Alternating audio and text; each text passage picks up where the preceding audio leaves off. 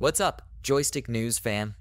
Today, we're diving into the neon-lit, adrenaline-pumping world of Geometry Survivor, a game that's been lighting up my gaming sessions like a 4th of July fireworks show. This title, though not a direct descendant of the legendary Geometry Wars series, carries the torch of its twin-stick, shoot-'em-up legacy into the roguelite genre with a modern twist. Let's break down what makes this game a must-play for fans of the genre, and where it might leave you wanting more.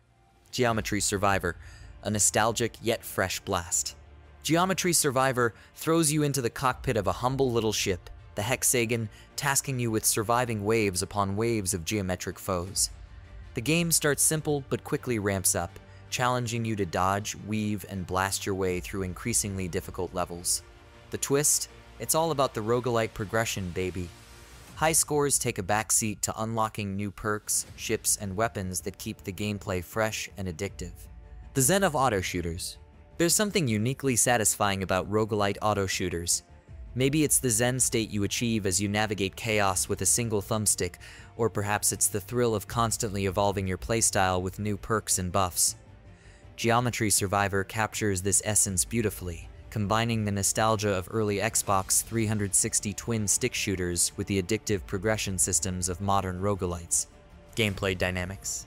At its core, Geometry Survivor excels in movement and combat fluidity. The control system is tight, allowing for precise navigation through hordes of enemies that would make a lesser game buckle under the pressure.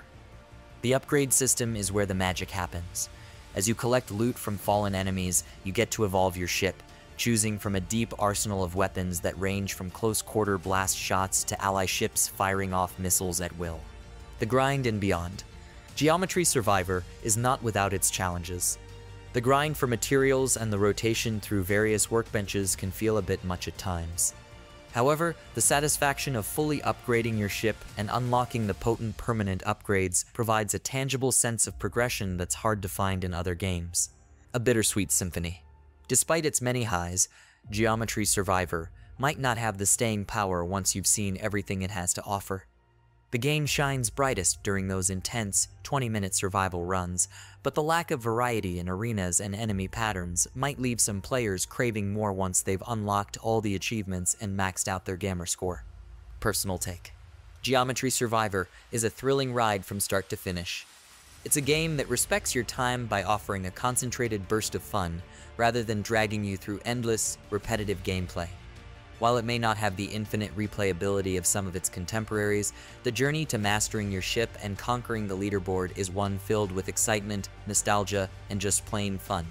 In the grand scheme of things, Geometry Survivor stands as a testament to the enduring appeal of the shoot-'em-up genre, blending old-school mechanics with new-school progression in a package that's hard to put down. It might not reinvent the wheel, but it polishes it to a mirror sheen, offering a gaming experience that's both familiar and fresh. So, what do you think, crew? Are you ready to take the helm of your Hexagon and dive into the neon chaos of Geometry Survivor? Or are you holding out for a game with a bit more variety?